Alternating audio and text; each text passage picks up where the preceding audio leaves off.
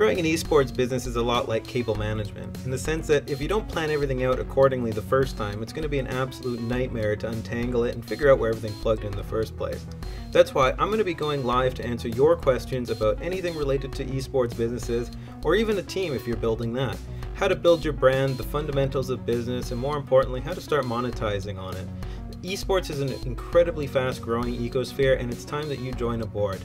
So please, again, join me and let's answer some of the questions that you may have.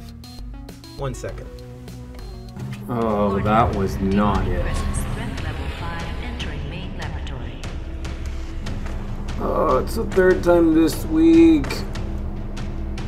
Demonic presence at unsafe levels. Oh, yeah, as opposed to the safe levels.